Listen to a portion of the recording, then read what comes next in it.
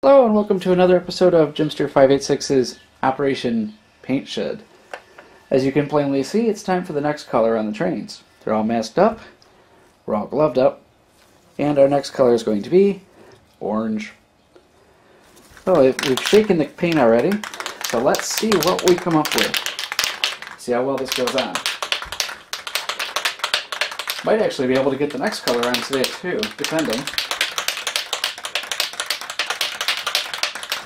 Should be well shaken here. Been shaking it for the last couple of minutes.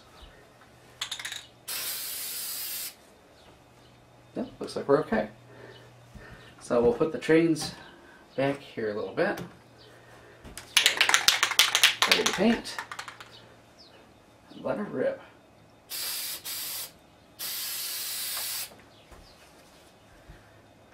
Turn around. May have to do recoats, but let's at least get them covered.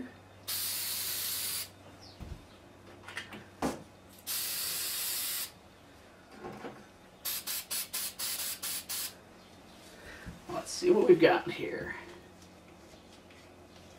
Other than paint fumes. So far that's looking pretty good. Turn it around without touching anything but the tape, which is always tricky. Again, as you can probably tell, we're not exactly copying Diesel Ducey's paint scheme. We're doing this a little different. You'll see, as we progress, how it's going. And that's actually looking pretty good. Just trying to cover the hatches a little better.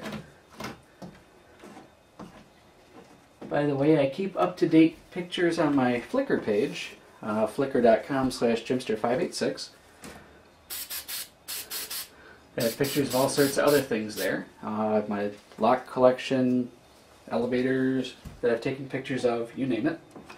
As we all know, Flickr's just still photos anyway. So we'll just get some more on back there. And I think we're going to call that done for the time being. Not sure if you can see that or not. But one other thing, to set the paint out of the way for right now. One other thing I want to show you. I'm going to try and do this here on camera. As I've been doing a little artwork on the paint shed. I'm trying to adjust the tripod here. Jimster 586, as you can see. And to show you the other side, I have to move the camera.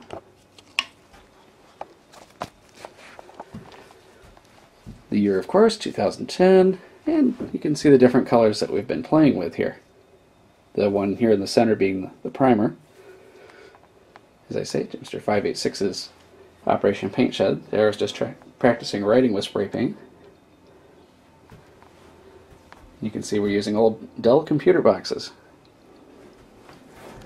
And there's the close-up of the trains with some orange paint on them. So that's all I've got for you at the moment. So I think that's going to do it for right now. And hopefully we'll be able to get the next color on today also. We'll see how fast these dry and how well they turn out. So that's it. Thanks for watching. Operation Paint Shed.